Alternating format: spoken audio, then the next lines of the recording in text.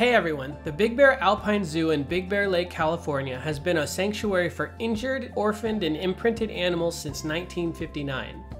Its recent relocation in 2020 has given it a fresh modern vibe, and its smaller size allows it to be comfortably explored in about an hour. Once inside, it's an easy loop to get around the zoo to see all the animals. In total, there are currently about 36 different species living inside the zoo.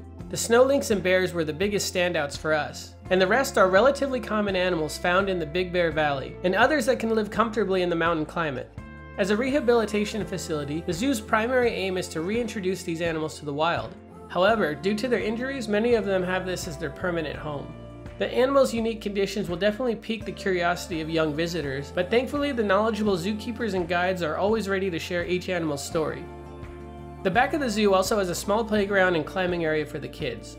But we didn't hang out there long due to the zoo's lack of shade. We're sure as the trees grow and the shade starts to cover the paths, a visit will be more relaxing, but at the moment the constant sun will keep you moving. And if you're looking for more around Big Bear Lake for the family, check out these videos and have a great one.